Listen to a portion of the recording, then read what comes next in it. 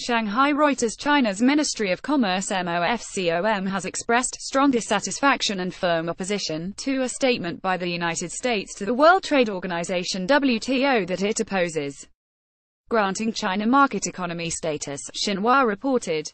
Workers check steel bars at a factory of Dongbei Special Steel Group Co., Limited in Dalian, Liaoning Province, China, November 27, 2017. REUTERSStringer China has already appealed to the WTO over a similar case, state news agency Xinhua reported, the ministry as saying on Saturday.